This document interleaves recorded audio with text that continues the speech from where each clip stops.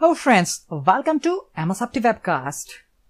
Once you have successfully installed the Hyper-V server role on a Windows Server 2016 computer, and once you have created at least one virtual switch in the Hyper-V, it is now time to start creating the virtual machine.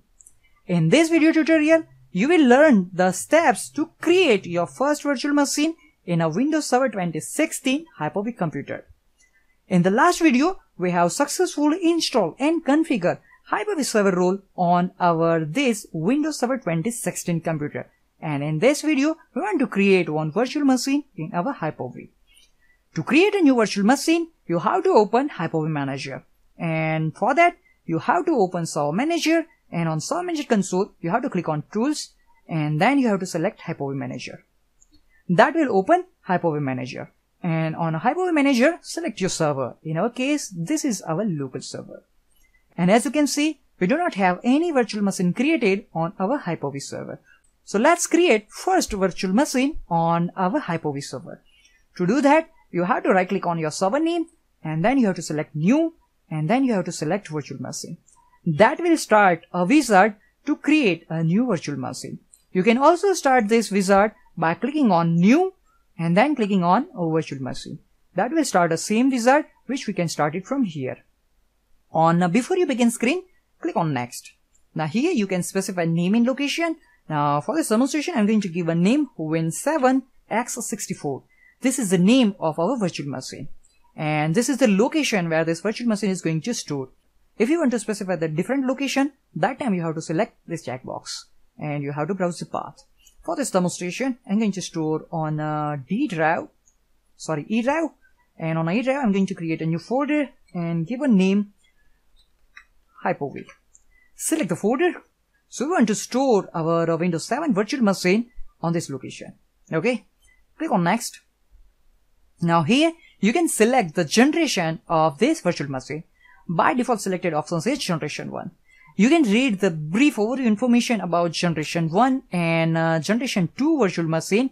And you can also see when a message is there, once virtual machine has been created, you cannot change its generation type. For this demonstration, I'm going to select the Generation 1 virtual machine. And then I'm going to click on Next button. Now on this console, we have to choose how much memory you would like to give to this virtual machine. This choice will be dependent on how much you have available. The more, the better. If you have a limited physical RAM installed on your server, do not select Use Dynamic Memory for this virtual machine box. For this demonstration, I will specify 512 MB RAM to our Windows 7 virtual machine. Let's click on Next. On the Configure Networking windows, choose the virtual switch from the connection drop-down list. Okay, let's click on Next. Now on this console, it is asking us to specify the virtual disk. If you want to create a new virtual disk for this virtual machine, you have to select the first box.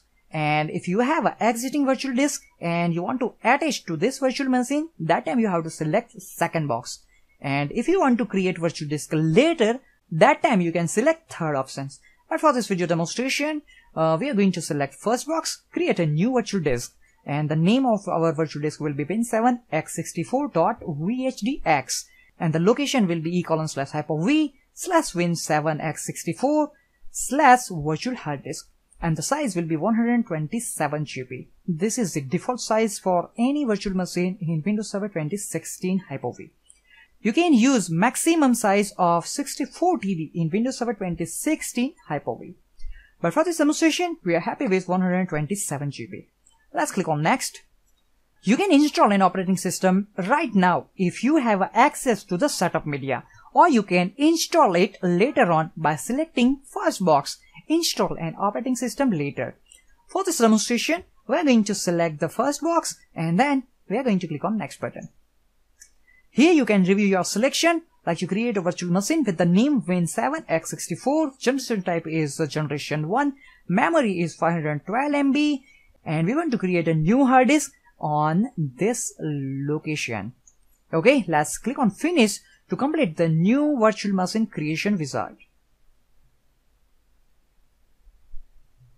Okay, here we go. Now we have a one virtual machine on our Hyper-V server.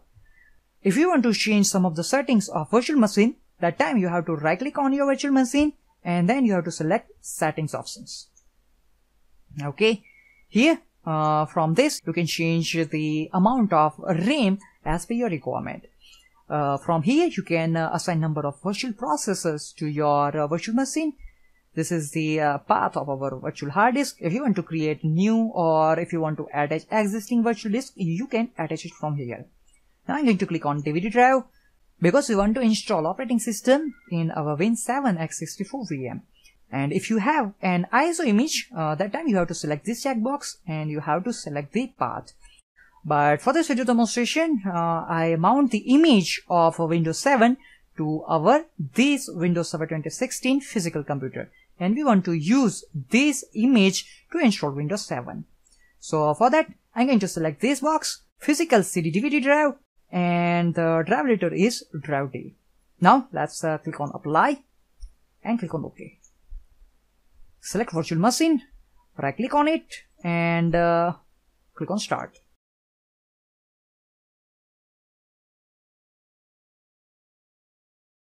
Okay, let's connect to this virtual machine, and here you can see installation is started by using the image which we specify in virtual machine setting.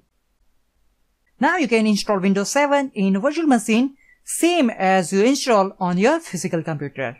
Let's click on next. Let's click on install now button. Select I accept the license terms and click on next. Select custom for clean installation. Click on drive options. Click on new to create new partition and click on apply. Click on OK. That will create one partition. Okay, select the partition and click on next. This installation process will take some time to complete, and once the installation process completes, this virtual machine will be restarted. And after end of that installation process, you have newly installed Windows 7 virtual machine. So that's the end of this video tutorial on how to set up virtual machine and install guest operating system in Windows Server 2016 Hyper-V. If you find this video helpful, then don't forget to like this video, subscribe my YouTube channel for more videos like this. Thank you for watching this video.